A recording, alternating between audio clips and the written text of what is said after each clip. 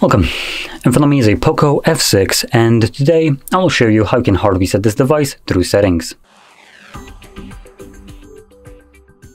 So to get started, open up your settings, select About Phone, and then swipe down and choose Factory Reset. This will give you a list of data that will be removed by this process, so if you see anything here that you'd like to preserve, make a backup copy of it before you go any further.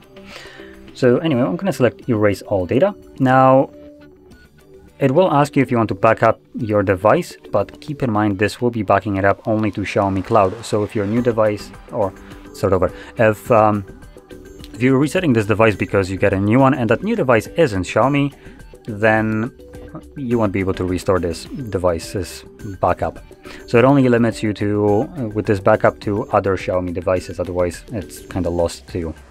Now, additionally, if you have some kind of screen lock, you will need to confirm it on one of the pages, and once you have done so, you can select Factory Reset.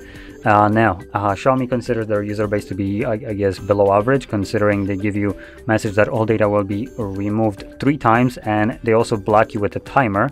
So without waiting the 20 seconds, getting your life wasted, you can't progress any further. So you just need to literally wait.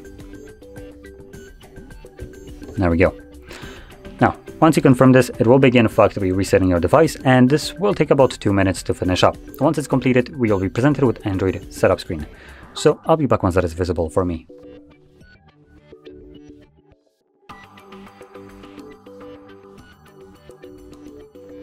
And as you can see, the reset is now finished, and you can set up your device however you like. So if you found this video helpful, don't forget to hit like, subscribe, and thanks for watching.